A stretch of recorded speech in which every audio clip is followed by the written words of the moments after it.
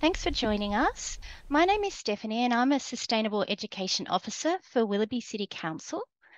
Tonight's session is being run in partnership with 4 other councils, Ku-ring-gai, Lane Cove, Mosman and North Sydney. It's wonderful that we can come together to share valuable information with our communities.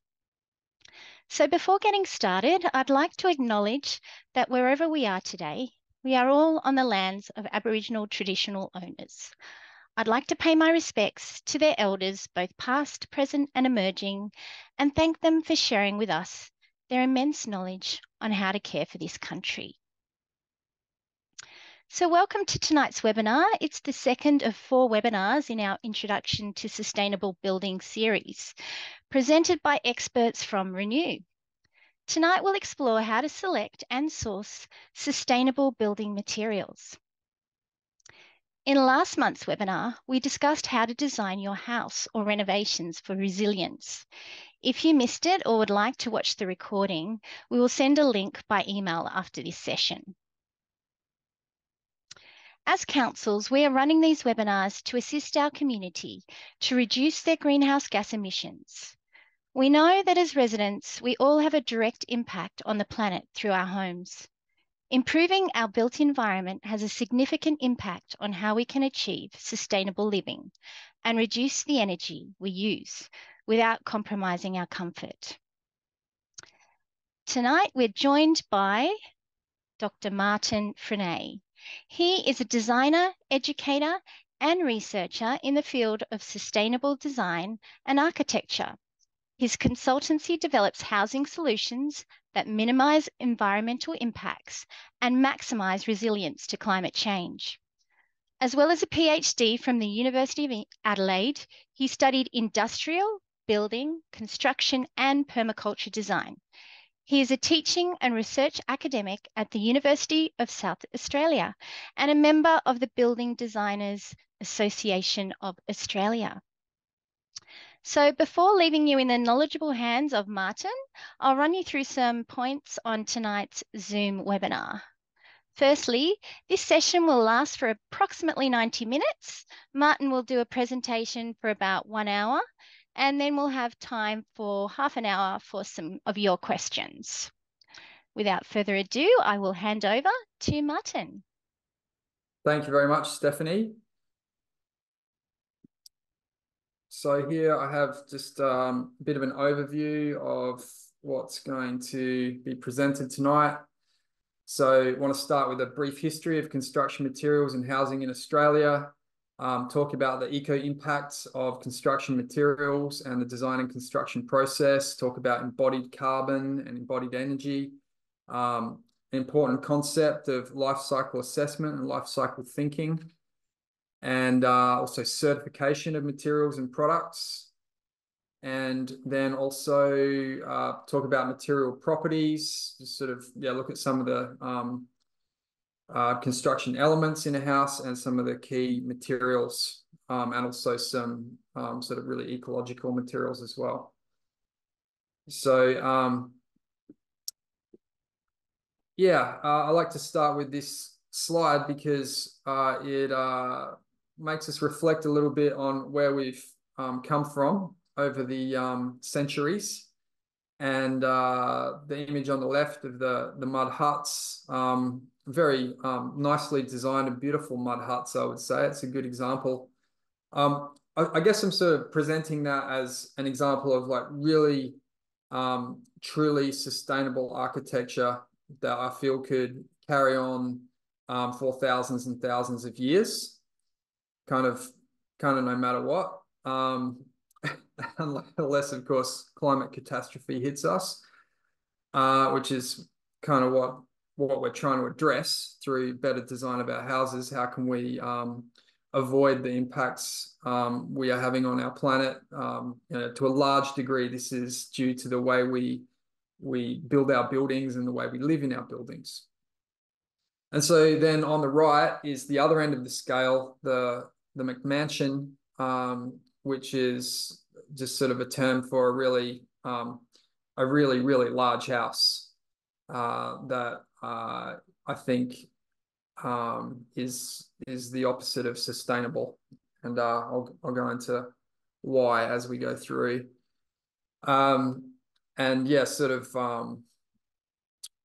yeah, the welcome, the acknowledgement of country was a reminder that you know, the Indigenous people in Australia lived here for a very long time. Some people put it at 60,000 years, and managed to live on this very sort of somewhat inhospitable country of ours with the extreme climates. So that's remarkable, and I think we need to keep that in mind at all times. Here's another example from America, and I visited this little village which has been inhabited continuously, they think, for, you know, around roughly 10,000 years, and this isn't made out of any fancy modern materials, of course, because it's 10,000 years old and more. It's made out of earth. And so one of the things that I'm really passionate about is using earth as a construction material. So more of that to come. But of course, one of the main strategies throughout the ages has been to use locally available materials, whatever's at hand. And that was, of course, because we didn't have diesel-fueled trucks and global supply chains. And who knows if we'll have them in the future. If you fast forward 100 or 200 or 1,000 years, of course, there'll be no fossil fuels left. Yeah, you know, maybe there'll be a return to this kind of idea of using locally available materials, which of course reduces carbon emissions with those transportation issues of materials. And also, you know, the second dot point there about, you know, the idea of being able to refurbish buildings is also an interesting and important concept. Rather than tearing things down, can we just, you know, fix things up? And so, yeah, I guess in contrast, 21st century architecture, these days we have, yeah, all sorts of high-tech materials that can be shipped in from the other side of the planet. In this example here, these so-called smart homes have home automation, circadian lighting systems that are voice controlled.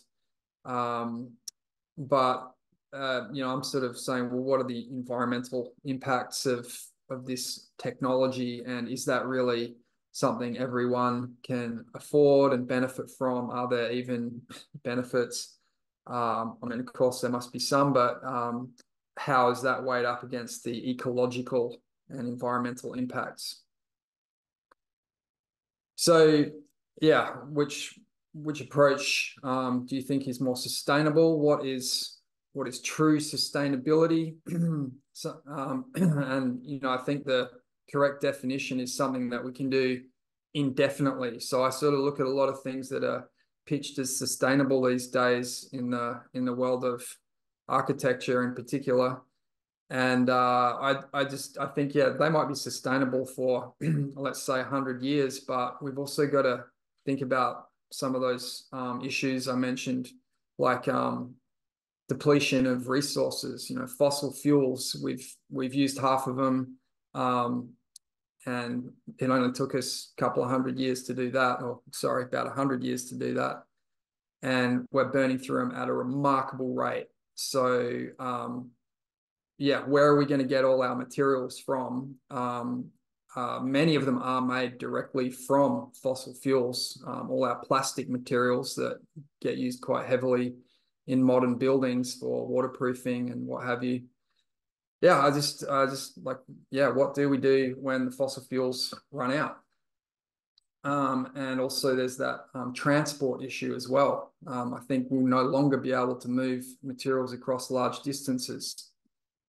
Yeah, also, I guess the other thing there in the third dot point is our ever-increasing population here on planet Earth. I think we're up to about 8 billion, and that number's going up, not down.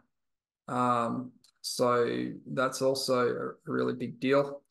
So yeah, what materials should we build with given these challenges, and what should we build in terms of McMansions or something a little bit more humble, perhaps? Yeah, this news article is about our massive houses in Australia, and of course the kind of obvious issue there is that big houses use more materials and they use more energy to heat and cool. So if we can be a little bit more sensible and look to other countries, Europe, Japan, where people seem to live happily in much smaller buildings, then I think we could learn from those other cultures. And yeah, another example of, I guess, again, that far end of the spectrum. And these construction methods are sort of being revived, which I think is great. It'd be a real pity to lose the knowledge of how to do this. So yeah, this article is about Indigenous people sort of continuing to build in this way. And yeah, contrasting the bark hut with some relatively modern material. I guess I don't need to talk too much about asbestos, but yeah, we can get this materials thing really terribly wrong. Here's another example of where we've got it really terribly wrong in the quite recently. Flammable cladding, and then the very latest is the engineered stone countertops, which are causing silicosis, reminiscent of the asbestos problem. So yeah, let's make some sensible decisions about what we put in our buildings, and hopefully by the end of tonight's presentation, that will all be a little bit clearer. So manufacturing materials. First, we have to,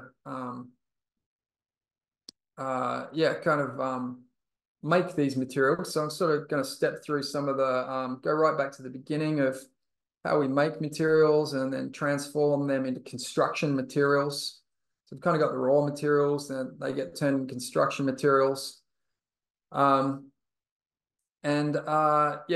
Designers, architects, engineers, builders, and homeowners are all making really important decisions about the type of materials and where they're located in the building and how they're assembled and hopefully one day disassembled at the end of the building's life.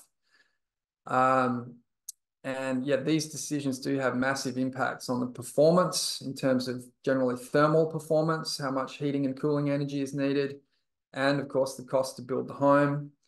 And yeah, I'll be talking about the ecological impacts as well. So in this slide here, basically, we sort of figured out how to make buildings more energy efficient. We're getting a lot better with that, with correct orientation, insulation, thermal mass, draft proofing, double glazing. And this reduces the operational energy. But the next big challenge is the embodied energy. And increasingly, this is becoming a thing that's being focused on with even rating schemes are starting to take this into account. So yeah, in the future, increasingly, designers are going to have to be thinking about embodied energy of the materials they're specifying, because yeah, we have to get that carbon footprint of the construction stage down as well. And also the end of life stage, which is something that is almost always ignored, I feel, by designers and architects. They're really good at operational energy reduction, starting to think about embodied energy, but when it comes to what happens to the building at the end of its life, it's generally not a big concern.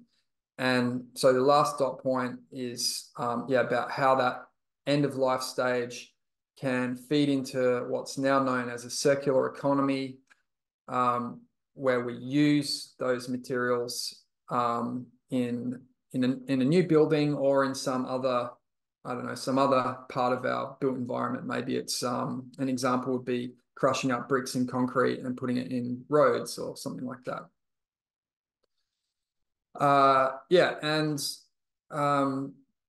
yeah, in this report, it's predicted that embodied carbon, so the carbon embodied in our buildings, all the embodied carbon and materials, and the labour and the transport, will account for 85% of Australia's built environment in 2050. And this is at a time when we're trying to get to net zero. So yeah, this is a big challenge for us.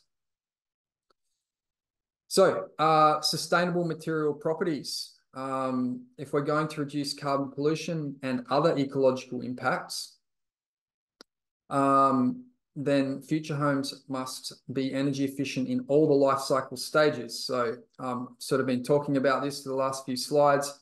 Raw material manufacture is the first stage. 2 is construction on site. 3 is operation throughout the life of the building, which could be, 50, maybe 100 years would be great if we could get 100 years out of a residential home, and I'd like to think definitely out of commercial buildings, but sadly that's not the case. And of course the end of life disposal or upcycling, hopefully, or recycling at the end of the building's life. And then at all these stages, there's transport going on with trucking, freight, all that kind of stuff. And so, yeah, there are examples of moves to tackle this with things like electric trucks. And I've already mentioned the idea of sourcing local materials. We also need to think about toxicity and safety, durability and longevity, repair and maintenance, upgradable and transformable designs, how we minimize waste, environmental impacts to land, water, soil, and air. It's not just carbon emissions. It's sort of like there's all sorts of other things like deforestation and pollution of waterways. And can we recycle, upcycle instead of mining or deforestation for virgin materials? A really important thing to understand is that materials and costs are locked in at the design stage. So this is really a great time to be thinking really hard about, I've already given you that fundamental issue of the size of the building and Australians' propensity to build massive houses. Yeah, so that's some low-hanging fruit right there, the size of the floor plan. But of course, then it's like, well, what are these walls made out of? And floor, roof, etc. So yeah, it's a long and winding process, and but it all starts with that brief at the beginning to the designer. And so this is where briefing your architect or building designer on maybe saying, look, we're interested in an energy, a space efficient design, and really keen to use some more ecological materials. And of course, let's have a very thermally efficient building. I guess what I'd say a bit further is kind of trust your designer. They'll have some ideas. Part of their job is to educate clients as to what are the more sustainable choices, and of course the client always has some firm ideas about what materials they want to use, but be open to new suggestions, new possibilities. Yeah, that was a little bit about the relationship between the designer and the architect. The designer, architect, and client. Another real key player who can dramatically influence like cost and material selection is the structural engineer. Yeah, I guess also working with them early in the process can avoid some unforeseen issues with things like footings in reactive clay soils, and if the design doesn't take into account structural engineering, roof structures and all this can tend to need over engineering, and very heavy beams or what have you. Cranes are needed to erect things, and so this all adds to the cost and the eco impacts as well. Then, of course, there's the builder and their role, or the way they impact all this is that they kind of controlling how much materials are brought to site and how much gets wasted in that construction process. So yeah, having a builder who's got the right attitude is also important. And then, yes, I've already spoken about this. How do we do a little bit better than the mess you see here? So choosing materials, there are many considerations, including, of course, probably at the top of many clients' list is the aesthetics or beauty of the material, which of course is important. You've got to love, the home you live in and feel good about or like looking at the finishes. Another one right at the top of the list is cost. But what about availability? And we sort of got hit with this a little bit during COVID, and it's still a bit of an issue. Maintenance, serviceability of materials. Some are better than others or easier than others to maintain.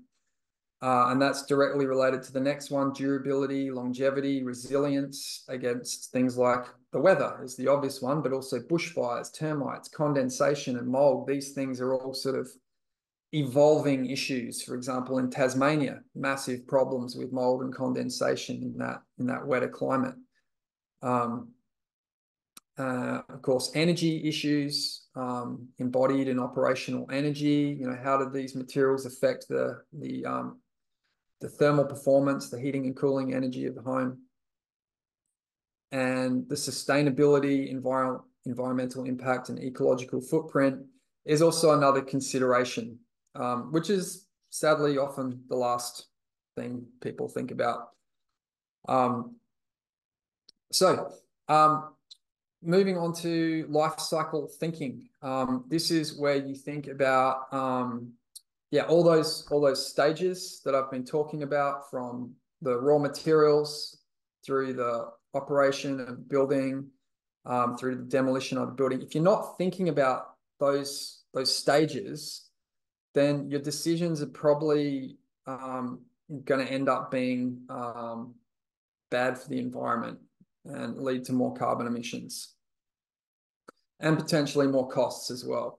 If we take that example of maintenance and bushfires and things like that.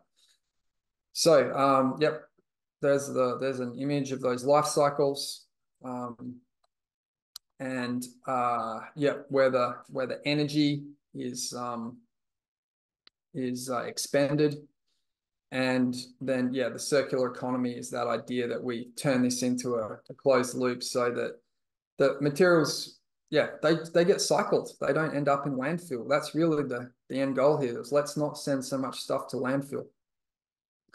So taking the example of timber here, the raw material is a tree, and of course we need land, sun, water, fertilizer, and diesel and workers to make this, and kind of take all that for granted, I think. But as I've sort of painted a bit of a picture, climate change and resource scarcity, fossil fuel depletion, that threatens even the humble stick of timber.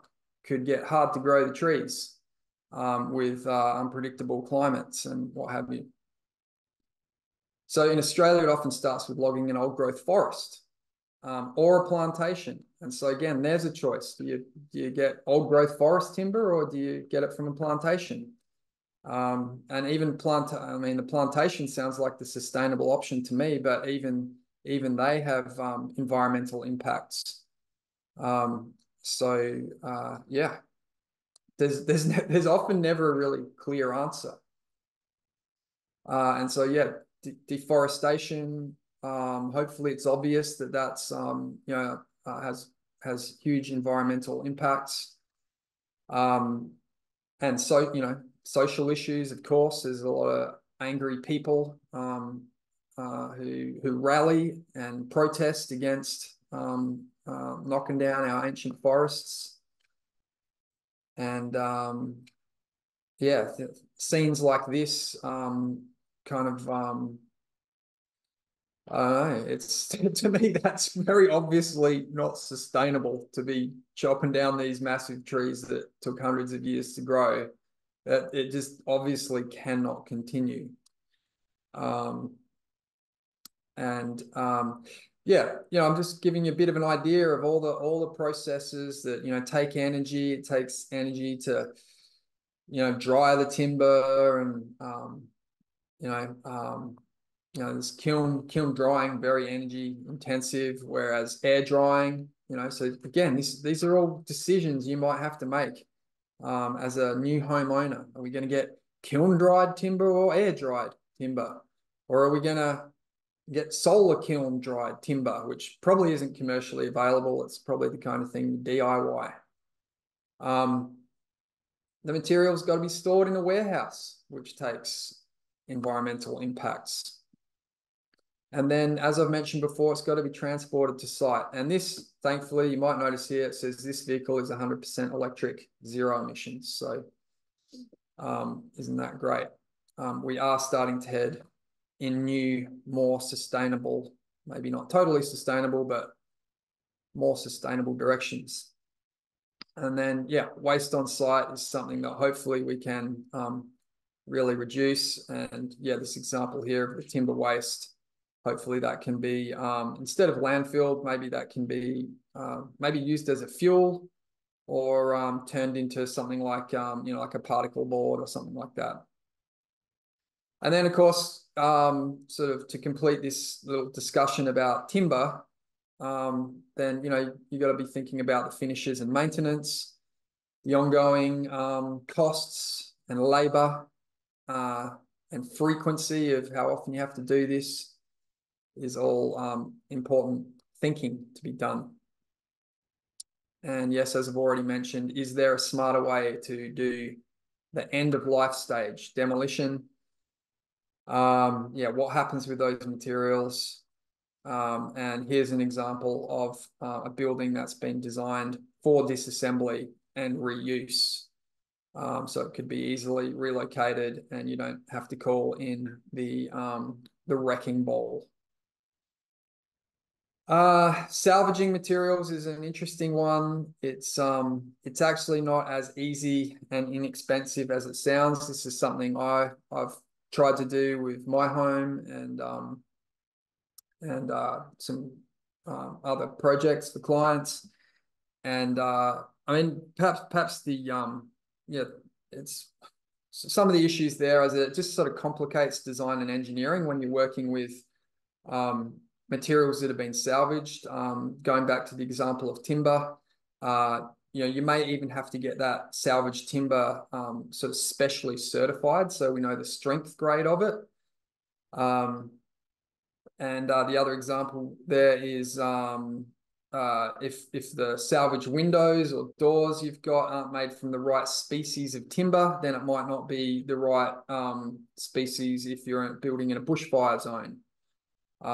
So then you can't use these things that you've salvaged. So you really got to do your homework on some of this stuff and brief your engineer and designer so they know what they've got to incorporate into design.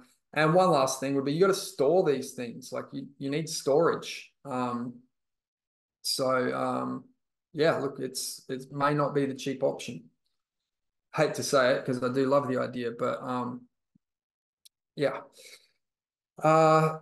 So embodied energy, energy used is the energy used to manufacture something, and embodied carbon is the carbon emissions resulting from the embodied energy. And it's good to have a bit of an idea of what materials are high in embodied energy, what materials are low. And this little example here on the right is from the yourhome.gov.au website, which is a fantastic website that I refer everyone to. The link is down there. Maybe Doug, you could chuck that in the chat or something. But yeah, you can see the aluminium with 358 megajoules per kilogram is one of the highest in embodied energy. So beware of aluminium. thankfully, we tend to use it. I mean, it's great because it's very lightweight. So a kilogram of aluminium versus a kilogram of steel, you're not going to need as much aluminium because it's just so lightweight and strong compared to other materials. So you don't tend to use a large quantity of it, and it tends to get used in buildings for window frames. So that may be excusable and perhaps quite a good idea. Yeah, it's just an issue to be aware of. So moving right along. Here again from the Your Home website. Now we're talking about like wall assemblies. So it says embodied energy for assembled walls. And the highest one on that list is here down the bottom, which is a single skin autoclaved aerated concrete block wall with plasterboard lining. And curiously, maybe it comes as a bit of a surprise, a polystyrene wall on a timber frame has the lowest embodied energy. And I would hazard a guess that it would also have, I mean, it's hard to judge here, but polystyrene does have really good insulative properties, whereas an autoclaved aerated concrete block wall perhaps doesn't measure up quite as well with the insulative performance. But I mean, without more details about this data here, that's hard to say. But these are some of the thoughts that go through my mind when I'm thinking about what is a good wall assembly to use. We've got to think about this embodied energy, yes, but also we've got to think about thermal performance. And are these materials the right materials in for the climate, for the orientation of the building, and all that kind of thing. So life cycle assessment is a bit of an attempt to measure some of these, measure this embodied energy and the embodied carbon arising from it. And I love this saying, if you can't measure it, you can't control it. So this is all about actually measuring or estimating what we think what the life cycle impacts throughout the construct, use, end of use, and production stages are. And an important concept here is the functional unit. So this is to really ensure that we're comparing apples with apples. And that example I just gave about comparing two wall assemblies, the polystyrene one versus the concrete block, we can't really do a good comparison unless we're comparing wall assemblies that have the same R value. Would be top of my list. Is like, if the insulative value is the same, then we're making a fair comparison, because then we can perhaps expect similar thermal performance, which is then going to lead to similar heating and cooling energy. So yeah, thinking about how we make these comparisons is really important. So there's an online tool called Circlos, used to be called eTool, and there's more sophisticated ones called SEMA Pro and Gabi. There are also online databases similar to the one I showed you previously for the embodied energy that lists, for example, this one's listing embodied water, embodied greenhouse gas emissions. So this is the carbon emissions, and we've also got the embodied energy in megajoules. Yeah, there's a URL there. You can probably just Google Epic database if you're interested in that. Then there's the idea of certification and really proving to consumers that these materials have gone through this rigorous life cycle assessment process, and you can be confident that what you're buying is actually greener, more ecological than one of the alternatives. So Global Green Tag is a certification scheme. And there's others like the Forest Stewardship Council, the Good Environmental Choice Australia. These are sort of things to look out for. Don't get conned by people claiming that things are ecological and perhaps they haven't really gone through this rigorous process. And I think in future, more and more manufacturers will be doing that. So construction material systems is in uppercase because it's really important that you do think of all these interacting parts in the building as systems. So typically we have a floor system, a wall system, a roof system. And these are there to achieve certain performance requirements, which is actually a technical term from the National Construction Code, which will, in the example of the roof here, it's got to be waterproof, it's got to be energy efficient, it's got to be structurally sound, termite resistant, et cetera, et cetera.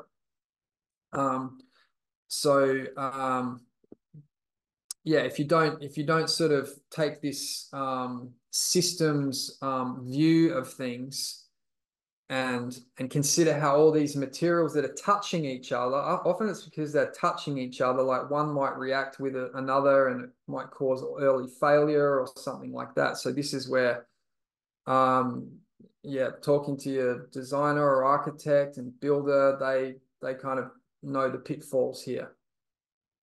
Yeah, I mean, I think one really important point is that everything has its pros and cons. There's sort of no perfect building material. And so the example I give here is that I know a lot of people contact me very, wanting an eco home, and they're very excited about hempcrete because hemp is a renewable crop with minimal pesticide and fertilizer requirements, and it's got really good insulative properties. It can look really beautiful. But on the downside, hemp is coated hempcrete is hemp is coated in a lime binder that glues it all together. And lime, like cement, has significant global warming potential and also safety issues for the workers. There's just no perfect material. It's always pros and cons. And so some of the research I did as part of my PhD was looking at wall construction systems. And so here you see a sort of a slice, like 1 meter length of a rammed earth wall. And so again, with this systems thinking, it's like you can't just look at the wall. You've actually got to look at, you can see at the bottom, I thought about, well, how much concrete do we have to put under a rammed earth wall, and what needs to go on top of the wall and within the wall to make it structurally sound. So this is that systems thinking. And then through this process I then calculated the mass of there's about 1.6 ton of rammed earth in a meter of wall, and then there's also some plastic sheet for damp proofing, and there's a little bit of concrete, 420 kilograms for the footing, et cetera, et cetera. And then this then translates into this all translates into the carbon impacts. And so I went through this process with just going back one, brick veneer wall. I looked at all sorts of walls. This is a graph showing a whole range of different wall constructions. This one labeled MB is mud brick. That was actually had the lowest global warming potential, carbon emissions out of all the wall constructions I looked at. And the biggest impact to the purple part is from the footing. Not surprisingly, in all the walls I looked at, the footing or in many of the walls, the footing is a big deal. That concrete leads to some heavy carbon emissions. So just there comparing brick veneer, fairly common, with the rammed earth, which you can see is substantially less. So I guess I'm saying, if we move to things like rammed earth, that can be a big game changer at large scale. And then, here I've sort of looked now at all the other impacts like ozone depletion, photochemical oxidation is smog, polluted air, eutrophication is polluted water, land use, water use, solid waste, landfill, embodied energy. This is just sort of showing you where all those impacts are as well for all these different wall constructions. And again, mud brick is looking really good. This is SB is straw bale. And right down the end here, we've got insulated concrete block. Not so good. There's the rammed earth and brick veneer again. And the interesting thing about this is here we're looking at all the eco impacts, not just the carbon. It's those other issues as well. Like there's a lot of talk these days about carbon, it's the carbon, but what about things like deforestation and polluted waterways? I'm just going to skip over a few of them. Got my eye on the time. Another part of my research was I was really interested in off-grid housing, and I kind of wanted to understand more clearly what the eco impacts of going off-grid with things like batteries and solar panels, a little bit of gas for backup, compared to the electricity grid. And I compared it to I'm in South Australia, I compared it to the South Australian energy grid, which actually is quite a green grid because it's got quite a bit of wind in it. Very occasionally we're powered 100% by wind here in South Australia. And so I was sort of happy to find out that because I was concerned about, batteries, recycling of batteries and solar panels and all the heavy metals that go into making batteries, things like lead and lithium. Here I modeled a lead acid battery. And it turns out to be, substantially better than hooking up to the grid in terms of ecological impact. I found the same thing with the water supply, but here it's much more dramatic, like just so much better to have, a pump, rainwater tank, some filters to supply drinkable water compared to these, very material and energy intensive.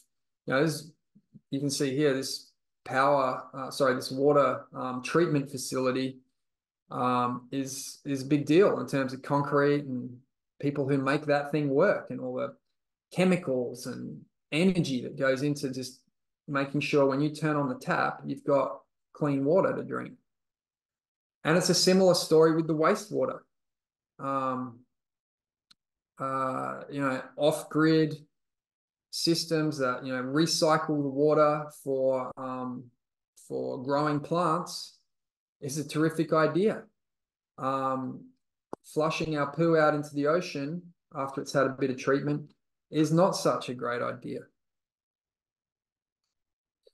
Okay, and so now bit of a look at some of those some of the key materials. Timber is a big one, of course, and some questions are like, what tree species is best in a given application and climate. Might be totally different what you make your windows as opposed to your your roof beams or something. Where does it come from? Plantation, or is it selectively harvested sustainably from a forest? Is it certified? What are the best manufacturing processes? What are the best products for staining, painting, finishing, preserving the timber? How do I dispose of it at the end of life? And is there any toxicity from termite treatments? Hopefully you all know you should not burn permapine or the blue timber, the termite treated timber, because that releases carcinogenic stuff. Even things like the sawing patterns, the way the timber's chopped up, can affect the sustainability. This is what I just mentioned about the copper, chrome, arsenate, termite treatment. Yeah, is it better to use this stuff, or is it better to use this with some sort of termite barrier, at the slab level? And there's kind of no clear answer on some of these things. This is where you might need to, look at one of those online, get a consultant to use some of that online software I mentioned that can actually answer some of these questions. Yeah, so you can see there's just a huge range of options when it comes to timber. Yeah, there's no standardized way of evaluating these things, and it is actually really difficult to compare. So concrete. Some quick facts. It's yeah, I'm always trying to reduce the amount of concrete in my designs, but the engineers, of course, really like it because it is a really well understood, well studied, and yeah, it's just, I mean, it's easy to get as well. Very highly available. It is very durable. It does suffer from the potential problem of concrete cancer, which is where the reinforcing bar rusts if it's exposed to the weather. And also it's really heavy stuff. So there's comparatively high embodied energy and eco impacts because there's just the sheer mass of it. So yeah, concrete also tends to get downcycled, meaning it just ends up as, maybe something that gets crushed and goes into roads, whereas things like steel is highly recyclable, and aluminium is the same. Yeah, timber, only a very small amount gets recycled. A lot of it gets landfilled. So these are also things to have in mind when it comes to yeah, how do we minimize waste? So yeah, steel, aluminium, and plastic. I'm gonna skip over them. Natural materials.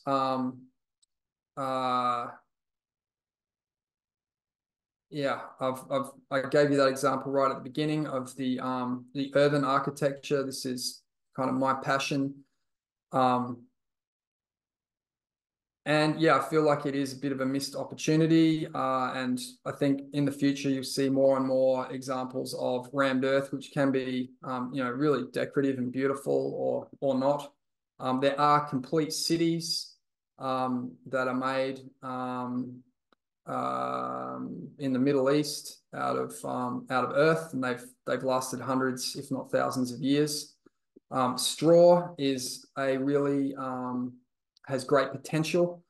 It's just a waste product from agriculture, from our food production system, and there are products like Dura wall panel, the ceiling panel by Solomit. These I'm confident in saying have really good environmental credentials, and yeah, also other benefits like improved insulation. And yeah, with the Dura panel, there's all sorts of different finishes you can get on that straw panel. Yeah, there's a little bit of information there about some of the costs per square meter. It's kind of a good exercise to go through, I think, as an architect or designer, or even as a potential homeowner, to sort of just go, again, it's that functional units, like how do we compare? Let's look at 1 square meter, see what the cost is per square meter, and that will give us something of an idea about yeah, how we can compare it to other alternatives. Another favorite of mine is straw bale walls, and there's some information on these on the Your Home website, and they do have phenomenal insulative value. I guess the downside, as I've listed down here, is they're quite wide walls, about 0.5 meter thick, and that takes up valuable floor space, especially in a suburban context. So maybe that's where something like hempcrete or just a stud wall with extra insulation in it could be a better choice if you're pushed for space. My other passion is building with car tires. So my company name is Earthship Eco Homes, and Earthships are renowned for turning car tires into walls. And the artist's impression here of all the tires that we generate in Australia every year from driving about. That number's going up, not down. It'll be up to 60 million soon. And yeah, I go collect them and build them into walls. And so what you see in the image down here is a tire wall rendered with earth. And the thing I really love about these walls is that we're taking a waste material and turning it into an amazing construction material that's actually earthquake and bushfire resilient. Once you've got a coat of render on these tire walls, they're protected from bushfire and also with mound earth against them. So they're protected by a huge mound of earth, which gives thermal benefits to the building as well, helping it stay at a nice stable temperature. And we're filling them with earth and coating them with earth. So earth is probably the ultimate sustainable material if it's used in the right way. And so I've actually done some research through the uni and with Tire Stewardship sponsoring us to test the earthquake resilience and the strength of these walls. And what we found was these walls would be amazing in an earthquake.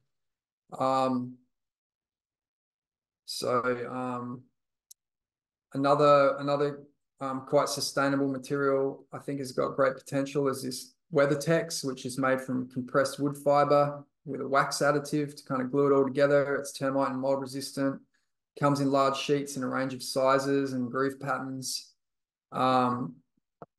So yeah, they've gone through some certification processes to demonstrate its sustainability.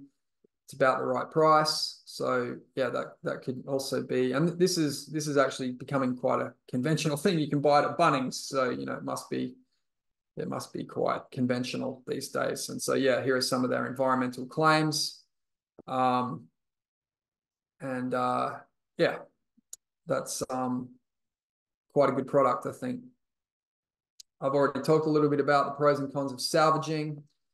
So again, yes, some information about, costs per square meter. So you can compare it to other materials per square meter. OSB, oriented strand board, tends to get used for bracing in walls, but you can also just leave it exposed. And some people like the look of that. That's, as you can see, fairly cheap compared to the others. So if we're thinking affordable housing, which is, of course, is another really huge part of this discussion that I'm not really going into tonight. But affordability is a massive issue in Australia in the middle of a housing crisis right now. Plywood, yep. Again, look out for the certification. Also think about off-gassing. Sometimes the glues they use aren't so great. So, healthy indoor air quality is also another issue. Toxicity of materials. Steel is also, a potential cladding material. I'm sort of going through a whole lot of cladding materials at the moment, or lining materials for inside or outside the building. Just so you sort of start getting the sense of all the options that are available and the pros and cons of some of these things.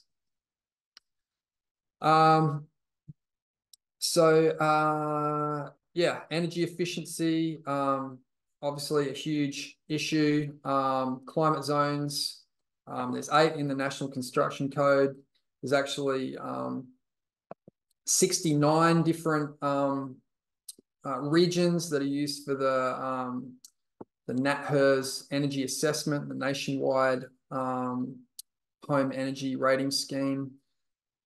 House energy rating scheme, which of course in a lot of states, they've now gone from 6 stars to 7 stars. So we're ratcheting up things like what's the minimum R value you can have in your walls. And yeah, again, this is info from the Your Home website that shows that, an uninsulated brick veneer wall R.45 doesn't meet some of those minimum requirements. So how do you get that R value up? It's all about, well, it's not all about, but one of the key concepts is the R value of your roof and walls, and even perhaps your floor might have some subfloor insulation or some slab edge insulation. So yeah, there's a lot of this info is coming from the Your Home website. Definitely refer you to Your Home once again. Here you can see that slab edge insulation, which stops heat conduction out the side of your slab into the earth around it. Slab heating is quite an energy efficient way to do things, because you're warming up that thermal mass of the concrete slab, and that heat rises up into the air, and it sort of tends to hold the heat as well for a long time.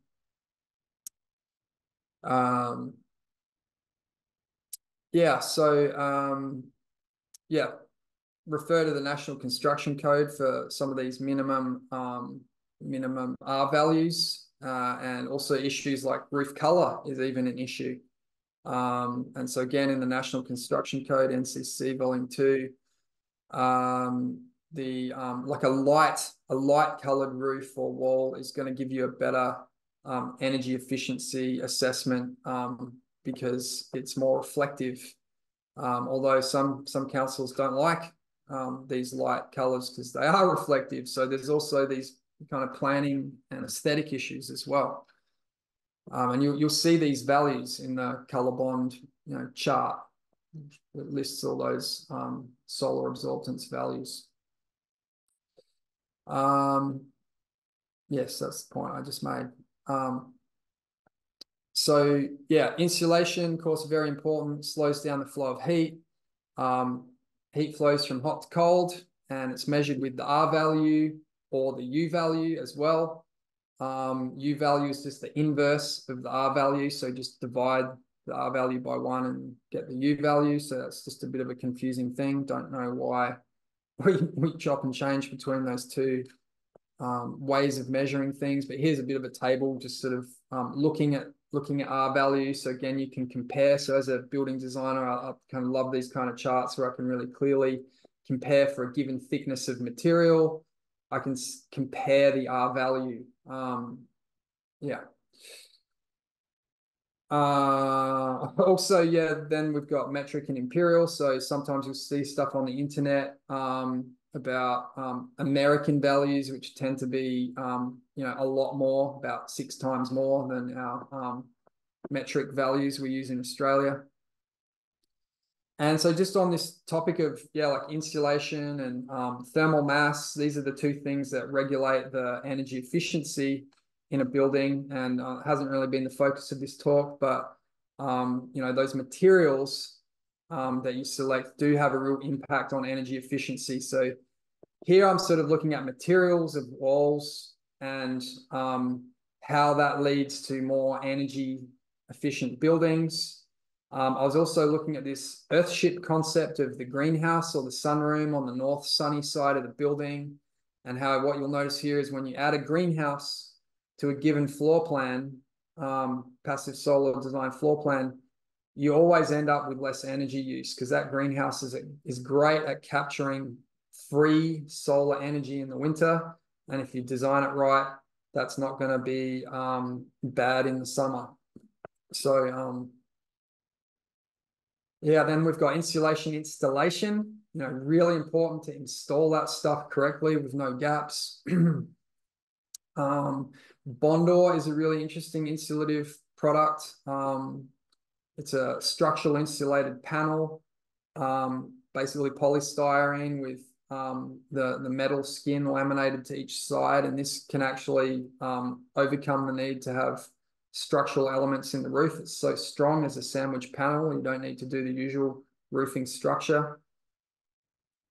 Sarking membranes and wraps are really important material in your roofing system and also wall systems. And the German passive house concept, which is taking Australia by storm, is really heavily reliant on these vapor permeable plastic-based sarking or membrane systems. And you really got to get this stuff right. Otherwise, you can end up with condensation issues. So yeah, this idea that moisture in the air can like move through, but you know, if it rains on the roof while it's being constructed, the rain actually can't get in, but vapor from inside the building, once the building's finished, from things like cooking and breathing and doing laundry, that moisture can escape through the vapor permeable wall and roof wrap. Windows, of course, are a really big deal. And so, you know, always think of them like a system. Don't just think about the glazing, think about the frame as well. And also really important is where you put those windows. So, and how you shade the windows to let the sun in when you want it in the winter and keep the sun out when you don't want to come in the summer. Yeah, that's not the focus of tonight's presentation. The example here is one of my earthship designs where basically all the glazing is to the north, where arguably that's really the only place you should ever put a window in a building if you want it to be really energy efficient. So yeah, here are some shading diagrams showing how sun comes into a building at different times of year. Hopefully your architect and designer can show you shading diagrams like this. There's all sorts of different types of glass with different coatings to maybe keep out unwanted western summer sun in the late afternoon. Toughened glass for bushfire applications. There's just a whole world. Could talk about that for quite a while, all the options you've got there. Double glazing, even triple glazing, even quadruple glazing in Europe. This is all going to make your home more energy efficient, but also cost more. So these things have to be balanced. Some of the key measures are things like U value, solar heat gain coefficient, how much light actually comes through the glass. All these things need to be considered. And your energy assessment report will basically tell you what values you've got to achieve there. So a couple of examples there of some energy assessment reports. All this data is available online. You can then sort of find what type of glazing is appropriate. I've mentioned the window frame material, and the important thing to understand there is that heat will pass in and out, and aluminium tends to be bad because it's so conductive. So you might have lovely double glazing, but then you've got all this energy passing in and out through the aluminium, and then that gets cold in the winter and you get condensation, and then you start getting mold. Already talked about U value. There's a thing called WERS, which is the Window Energy Rating Scheme. So you can go to werslink.com.au and that lists a whole lot of manufacturers and the values of their windows. And then there's also, yeah, like an association for windows that you might like to see if your supplier is accredited by them. Also, windows and doors, big deal with bushfires. So if you're building in a bushfire zone, make sure you do your homework on the bushfire code. Yeah, so one of the issues, all these standards are hidden behind a paywall. So, but yeah, the Australian Glass and Window Association have a good guide to the bushfire code standards, so you don't have to pay for it. So in conclusion, make sure you brief your designer or your architect on what types of materials you like and what's your philosophy on environmentalism, because everyone's got a different view of that. And then let your designer take it from there. They'll develop a range of options for you to consider, and you'll just work collaboratively to work out what suits your budget, and any other constraints there might be imposed by the materials themselves, such as availability, I don't know, structural engineering issues, that kind of thing. So it's question time. Thanks for your attention, everyone. Great, thanks, Martin. There was lots of interesting information there, lots to digest. We do have quite a few questions here in the Q&A. Firstly, I guess seems to be a bit of a common theme is, so what kind of modern building materials would you recommend if you were building in like the area that, you know, our councils are in? Well, So, I guess, yeah, to think about the structure, the typical approach is you put down a concrete slab, and then you build either a timber or a steel frame. And so I think both of those approaches, as I've said, have their pros and cons. You know, the steel is high in embodied energy but highly recyclable, termite resistant, whereas the timber, yeah, that's better in terms of the embodied energy, but it's not as recyclable. Tends to end up in landfill. It's got those issues with termites, and so then you're using other products to deal with the termites. So I think maybe a good approach is figure out who you want to build with, and each builder will have their way of working, and then, you know, if they're working with the materials they're used to, then that's going to minimize waste and minimize expense. I think I mean, probably the really important thing is if you think about the life cycle thing again, it's like during operation of the building, which hopefully is 50 to 100 years. I think, you know, often buildings these days are lucky to last 25 or 30 years. There's, you know, that ongoing energy use throughout 50 to 100 years really adds up. So putting more insulation into the building and putting thermal mass into the building, so it can sort of store thermal energy overnight. So, you know, the idea of storing, you know, daytime energy, storing that overnight in some thermal mass, like some internal brick walls or an internal rammed earth wall,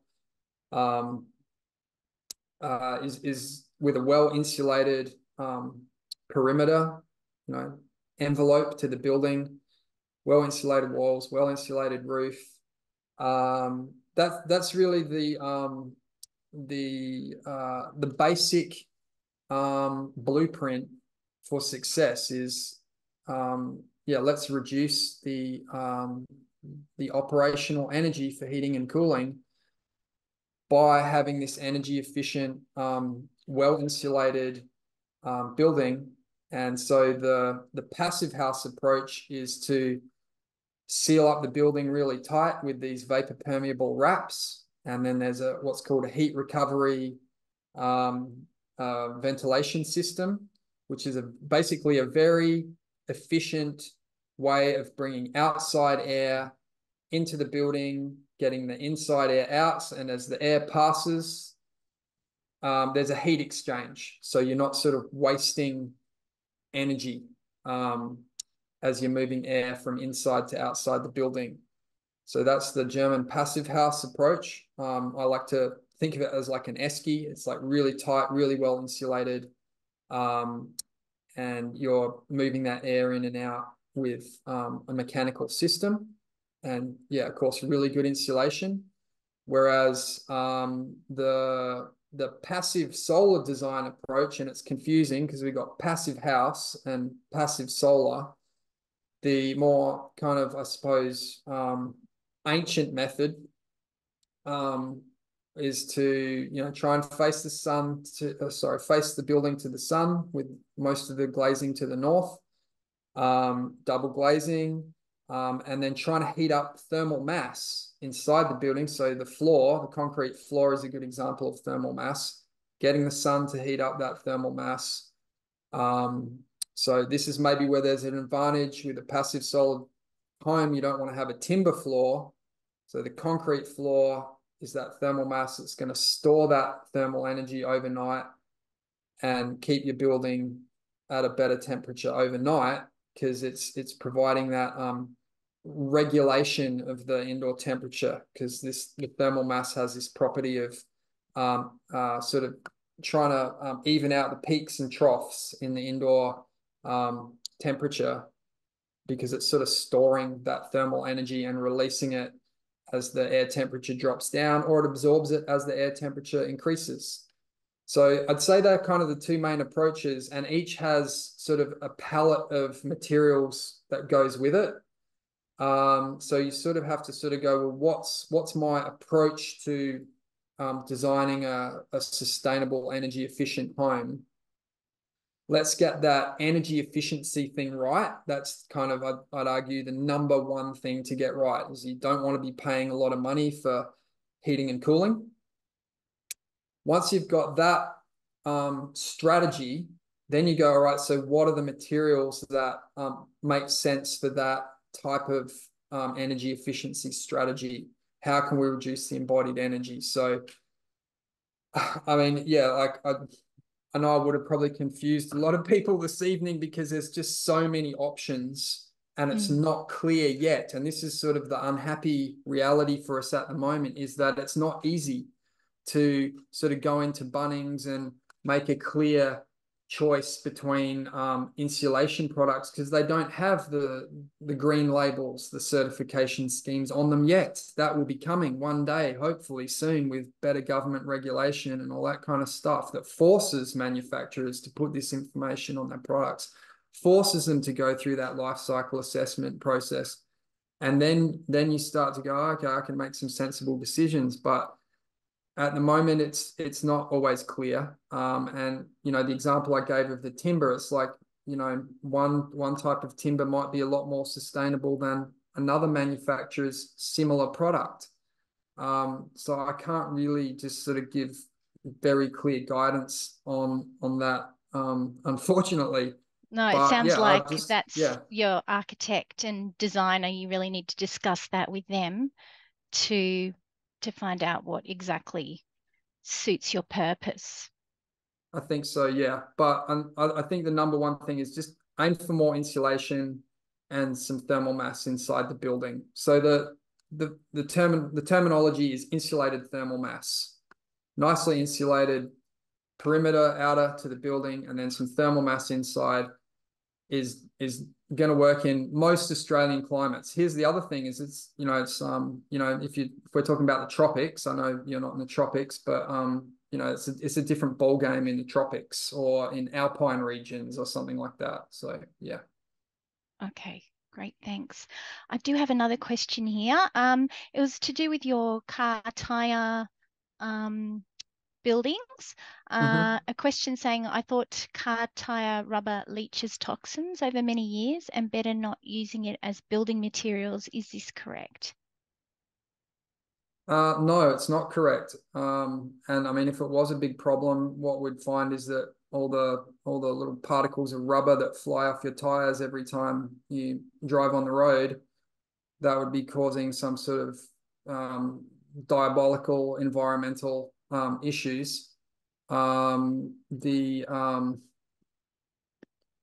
I think tires get a bit of a bad rap because definitely when they burn, they cause all sorts of toxic emissions. And so the game we play with these so-called earthship homes is that we ensure that the tires are all sort of basically sealed away from the elements. There's like water will never come in to contact with them. Sun, like light, air, fire, none of these things will come into contact with the tires. And so I just see it as a great way to sort of lock the tires away where they're going to do something useful and not cause environmental impacts. And there's a lot of studies have been done on this. And in fact, quite the opposite. They've found that tires can actually like soak up toxins out of the environment or out of water. So unless you're pouring chemicals like acid that's going to like break the tires down, then you don't need to worry about tires in an earthship tire wall leaching out into the environment, you should probably worry a lot more about other things you're putting into your building, like that have, toxic off-gassing, plywoods, carpets, glues. All these things can lead to really bad indoor air quality. And also every time you go drive your car, we're making microplastics. So yeah. Yes. Thank you for that. The next is what is the embodied energy rating of rammed earth, which I think was on that site, your homes? Do you want me to bring up the slide again? Yes, that'd be great. Thanks. All right, just give me It 30 says seconds. using materials from the site. So, Yeah. Um, yeah. So, well, like I'm having trouble finding that, but yeah, let's just talk in general about so ideally, when you're building a rammed earth wall, you'd be using the materials off the site. Like the soil would be ideal to make the rammed earth wall. And for an ideal soil, you're going to want to have the right amount of clay, the right amount of gravel, and then you usually add a little bit of cement to stabilize it and make it waterproof. And there's also some, like, I don't know, silicon-based additives to help waterproof it and that kind of stuff. So unfortunately, that's rarely the case. Usually there's going to be truckloads of material, tons and tons and tons, brought to site with the perfect gravel and clay content soil to make the rammed earth wall. That is typically how it is done these days. And also it's a little bit like, well, for the engineer to sign off on it, they want to know that they're working with a known product, which is usually straight out of the quarry. They know what it is. They know how it behaves.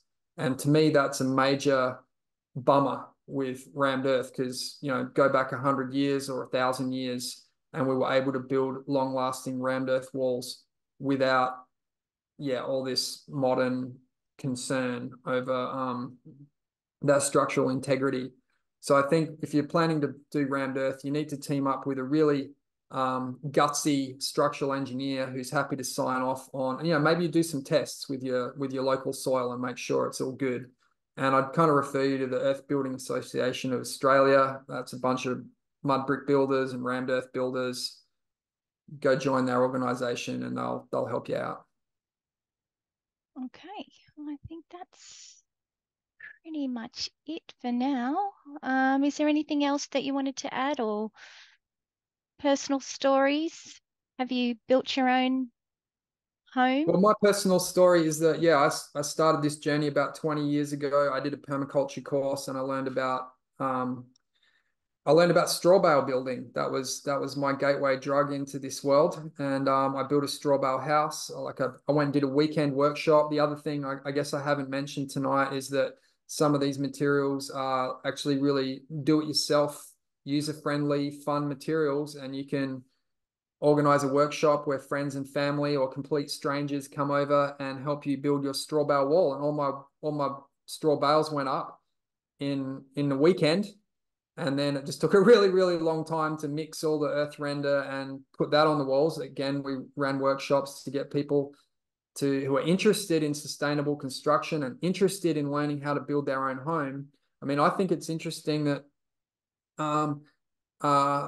like humans seem to be one of the few creatures on this planet who've kind of lost the capacity to build their own shelter. And now we have all these high-tech systems and materials and professional builders and architects and all this kind of stuff. And it's like, well, actually, once upon a time, like I showed you at the beginning, Indigenous people had ways of building. And I feel like things like earth ships, where we're using car tires filled with earth, any kind of earth, or straw bales, they're just really DIY, user-friendly things that you can do yourself and save money, have a great time, inspire other people. And so that's a big part of my business, is like inspiring people, teaching people to build their own homes. And I know it's sort of probably a very fringe, unusual thing to do, but I think, at the moment we've got a tradie crisis in Australia. There's not enough tradies to go build the the hundreds of thousands or millions of homes the government is predicting is going to be needed to solve this housing crisis. It's just like, well, where are these tradies coming from? So I'm sort of like, well, why wouldn't you become an owner builder? Why wouldn't you learn how to do some of these things yourself? You can save money and get your house built actually to pretty good quality. So yeah, maybe that's my take-home message is think about becoming an owner builder and doing a bit of the construction yourself. Maybe not all of it, but definitely some of it. Okay, well, thank you for that. It's been really interesting, and yeah, it's opened my mind anyway to all the different options out there. But yeah, it sounds like you really need to do your research. You do. And I Um, think, like I said at the beginning, it all gets locked in at the design stage. So find a good designer, find a good architect, find a good structural engineer, find a good energy assessor, build that team. And then, you're going to lock in low costs instead of having all these unhappy surprises later on. And I mean, maybe one last tip is go to the Your Home, what is it, .gov.au, I think. Yeah, it's in the chat there. Um, and they actually have some standardized house plans that you can download and sort of give to your designer or architect and say, hey, let's start here, because that then saves them a whole lot of time, saves you a whole lot of money, because you're not starting from scratch. And that's sort of where I'm moving towards with my business strategy as well. It's like, here's just some designs we've built and we know they work, and we know, that's what all the big builders are doing. The problem with all the big builders is they're not really paying attention to this sustainability issue. So I think more and more people like me will just be going, well, here's a standard set of plans, and we know it works, we know what the cost is, and just saved a whole bunch of money on design and engineering. Great, thanks for that tip. All right, thanks so much for sharing your expertise with us tonight. As I mentioned, everyone, the webinar has been recorded, and as soon as it's available, I will send it out to everyone that is registered for tonight's talk. Also, don't forget, we have 2 more webinars remaining in this series. Explore Water and Greening on Tuesday, the 9th of April, and Finding a Sustainability Team on Tuesday, the 14th of May. I look forward to hearing from those presenters as well. If you have already registered for these, we will send out more information closer to the date. But if you haven't registered yet, we'll send through the links in the follow-up email. If you know anyone who is planning on renovating or building, please let them know about these webinars. I'm sure they will find them invaluable. Thanks to everyone for attending tonight and spending your evening with us. Thanks also to Renew for helping organise and partnering with us to present these webinars. And thanks must also go to our other partner councils. And once again, thanks to Martin for sharing all his expertise tonight. All right, have a great rest of the evening. Thanks for coming. Bye.